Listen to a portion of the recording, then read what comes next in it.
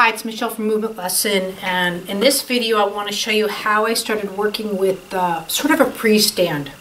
Now, I don't use inflatable objects, I would say too often, but when I do, it's very purposeful. I believe in the principles of nature's laws of gravity and all that, but mostly counterbalance and counteraction. What happens with forms of cerebral palsy is that it's more of a counter-opposition. So when you're working with inflatables, the one thing I do like is that no matter what you do, the air in them, and I like to have them, by the way, on a low level of, they're not inflated to the max is what I'm trying to say, they're a little deflated. But when I press down, let's say on my left, you see how it automatically counteracts. So if I'm sort of like pawing like a little cat here, you'll see that automatic counter. Where I don't like to use an uneven surface, especially with forms of cerebral palsy, is, as you notice, the floor I'm standing on is solid. We do not walk around on floors that move. You'll see that in skiing and surfing. And by the way, people that do that too much, it affects their neurological functioning. You know, it's hard for them to work. They want that intake of an uneven surface, and that's not how we formulate our movements. However, when I'm looking to restore in the system the act of counterbalance and counteracting versus counteropposing, then I use this.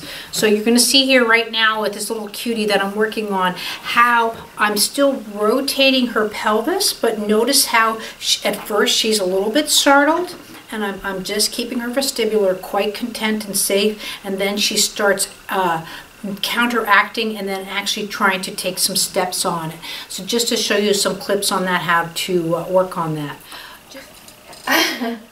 Wow, that was a nice step. Oh my And that's how they figure out how to start. Yeah. Look at you. Does that feel good on your toes? Here's the ball. Look down. Bend down. Get it. Get the ball. Gotta look where you're going. Bring the ball down to her so she can show. That's nice. Oh. You got it. Throw from there. Yeah, Now I'll try and make it in the basket. Oh. Perfect. Just so you know, a quick note, counteracting versus counteropposing. As an adult, I can counteroppose. I counteroppose, I bring this knee up, let's say, and do that. That's a counteroppose. A counteracting is if I'm working, if I'm responding to stimuli, my system counteracts or counterbalances.